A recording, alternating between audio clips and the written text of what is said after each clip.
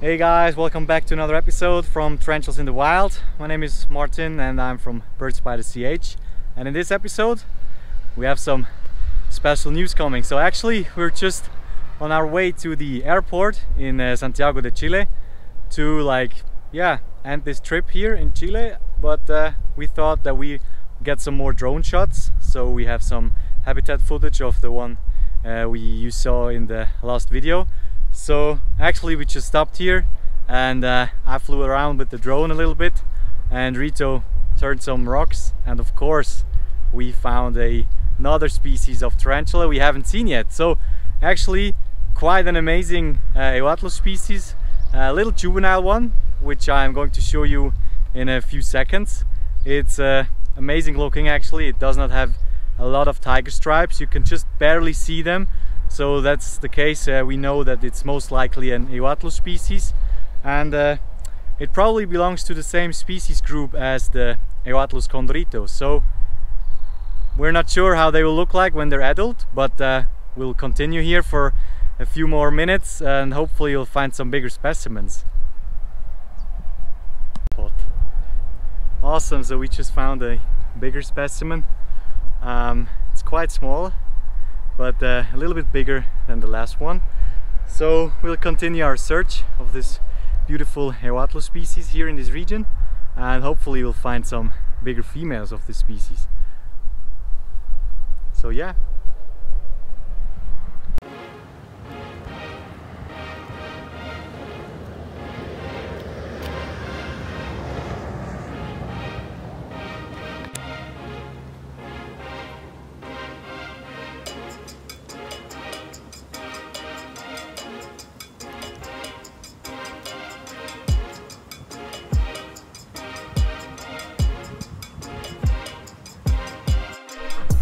And it looks like Rito has found an adult male.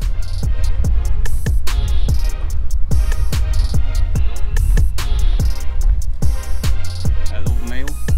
Nice. Adult male, so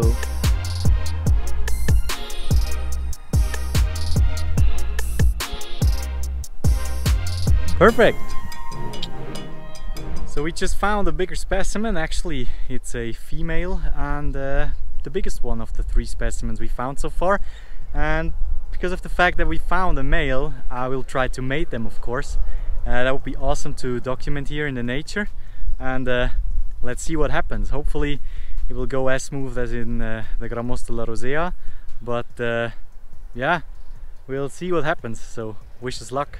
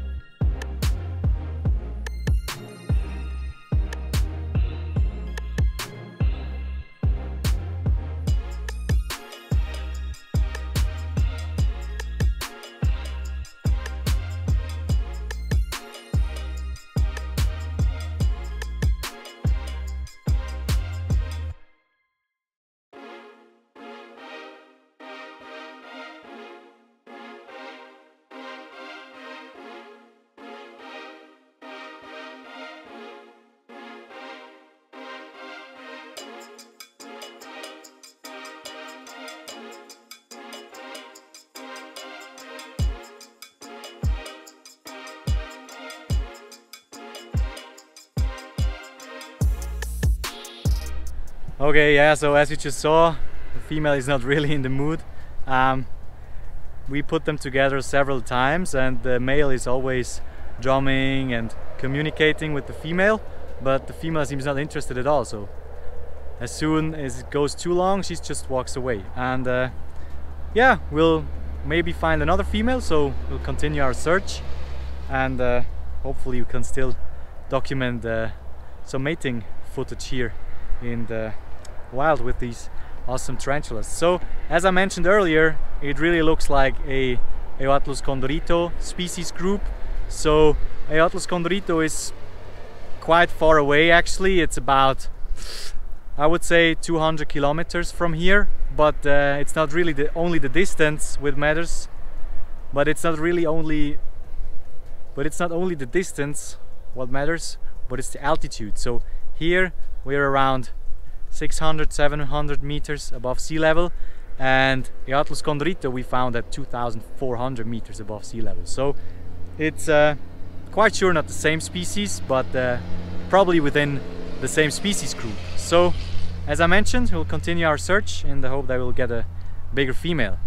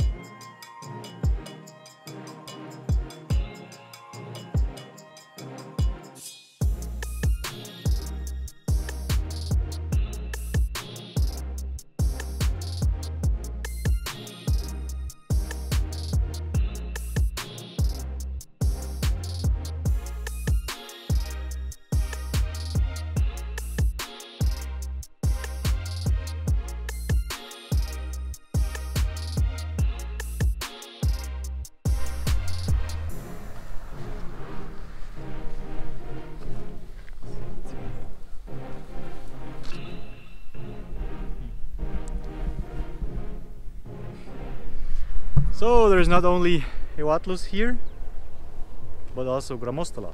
That could be the case because we found a big mold of a tarantula which was destroyed. So it could be this Euathlus species, just grows a little bit bigger, or it could also be from a Grammostola. So cheese, peace.